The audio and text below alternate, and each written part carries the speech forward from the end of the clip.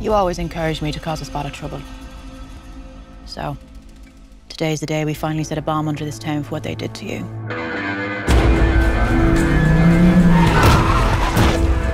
Got a problem. What sort of problem? There's a dead fella in the boot of your car. Surely there's someone we can trust with a bit of experience in this sort of thing. I've got the perfect person. Hey. Yeah. Hey, to you too. Guessing you fellas aren't used to being in the hot water you find yourselves in currently, is that correct?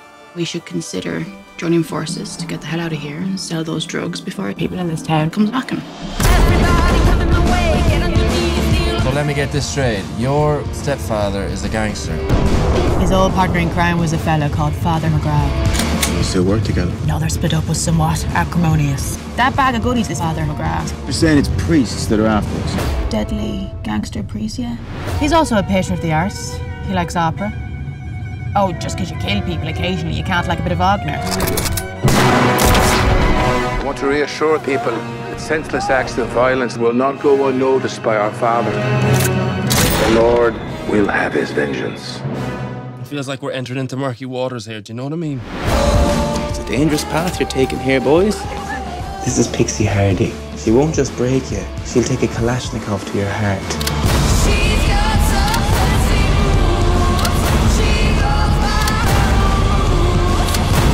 These guns aren't going to shoot themselves.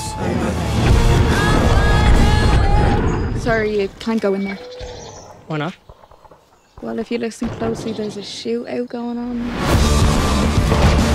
Whatever you choose, however many roads you travel, I hope that you find some way to make a little trouble out there.